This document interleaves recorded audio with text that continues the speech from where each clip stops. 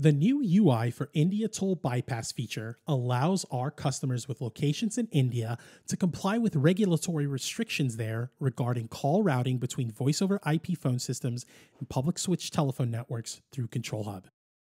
We've added 2 new screens to the call routing page under calling settings in Control Hub that allow for the creation and management of both zones and trusted network edges, as well as a new page to our PSTN connection wizard for locations in India that allows our users to configure which zone a location in India falls under. These features were previously only available through the API. First, we'll take a look at Trusted Network Edges. I'll click the tab. Here I'm taken to a page with a list of all the Trusted Network Edges for my organization. Trusted Network Edges are defined as a collection of IP addresses that represent edge breakout nodes to the Webex Calling service. I can see here all my Trusted Network Edges, whether or not they're in use by a zone, and I can click here to see a list of actions I can perform on each Trusted Network Edge in the list. We'll take a look at those actions later. Right now, I'm going to create a new Trusted Network Edge, so I'll click on this button. Here I'm taken to this form. I'll give my new Trusted Network Edge a name. Allow that validation to complete. It has to be a unique name for my organization. And then I can add IP addresses or IP address ranges to my new Trusted Network Edge here. I can either do that via the form here, where I can add up to 200 IP addresses or ranges, or I can click the checkbox here to be navigated to a form where I can import a CSV to add IP addresses or IP address ranges in bulk. Right now, though, we're just going to add one IP address. I'll allow that to validate, and once the validation is complete, I can click Create, and there my newly created Trusted Network Edge appears on the list. If I click it, I open a right-hand panel where I can view and edit all the properties for my Trusted Network Edge. We can change the name, for instance. Let's rename it. I'll let the validation complete and click Save. And there we can see the new name reflected in the right-hand panel and in the list. If I click IP addresses, I'm taken to a page where I can view and edit or add new IP addresses for my Trusted Network Edge. If I click here, I can search my IP addresses or ranges list. I can click here to bring up the form to add a new IP address or range. I'll go ahead and add a new one. There it is in our list. And I can click here on this link to be taken to the form where I can import that CSV to bulk add IP addresses or ranges to my new Trusted Network Edge. We'll click again on our Trusted Network Edge in the list here to bring up the right-hand panel. I'll click on Zones, and here I can see a list of all the zones that are using this Trusted Network Edge. Now, we've newly created this Trusted Network Edge, so it's not in use by any zones. So let's go ahead and create a zone to use our Trusted Network Edge. I'll navigate to the Zones tab. Here, I have a list of all the zones for my organization. And zones are defined as different PSTN geographical areas that apply to locations in India only. I can see the list of zone names here, what Trusted Network Edge has been assigned to them, and whether or not they're in use by a location. I have the same actions here as Trusted Network Edge, and if I click on it, I can see my list of actions. Import IP addresses CSV takes me to the same form where I can upload that CSV to bulk add IP addresses to my zone or Trusted Network Edge. If I click on Export IP addresses CSV, I can download a CSV file that has all of the IP addresses for my zone or Trusted Network Edge. Or I can click here to delete a zone or Trusted Network Edge. To delete a zone or Trusted Network Edge, it cannot be in use. So I'll go ahead and click here on Confirm, and there we've deleted that zone. Now let's create a zone. I'll click on Create a Zone, where I'm taken to this form. I'll give my new zone a name. Once the validation is complete, let me go ahead and select a Trusted Network Edge for my new zone.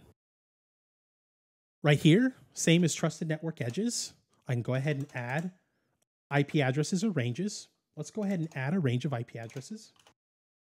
Once the validation is complete, I'll click Create, and there our new zone appears in our list. I'll click this zone, and just like Trusted Network Edges, it brings open that right-hand panel where I can view and edit all of the properties for my new zone. We'll rename this zone. And let's also switch the Trusted Network Edge assigned to this zone to the trusted network edge that we created earlier. Go ahead and click save.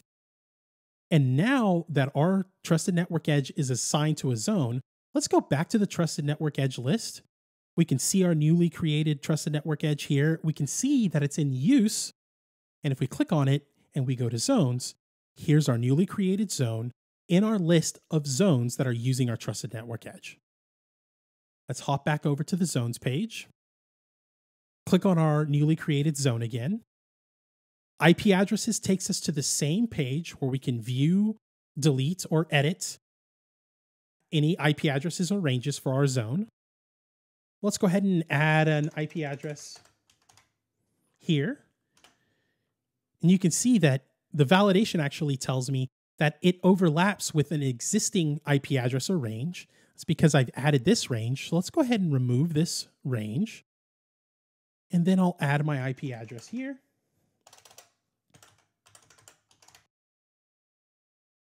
There it appears in our list.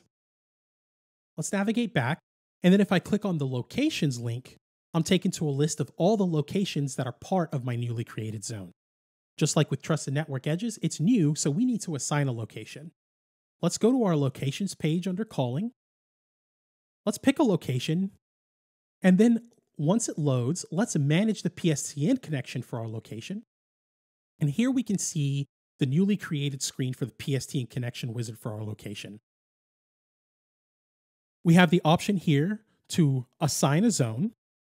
So let's assign our location to the zone that we just created, new zone. Here we have the choice for our trunk. It lets us know that our trunk is located in our India location. I'll click confirm and click next. And then I'm taken to a confirmation page where I can see that my location is assigned to my newly created zone. Let's navigate back to call routing into zones. Here's my newly created zone. I can see that my new trusted network edge that I assigned is listed here. And I can see that it's showing as in use by a location. If I click it, navigate to locations, here we can see the location that we just assigned earlier. Now, like I mentioned, you can't delete any zone or trusted network edge that's in use. We can see here that it's grayed out. So let's go back. Let's unassign our zone on our PSTN connection wizard page. We'll actually assign no zone.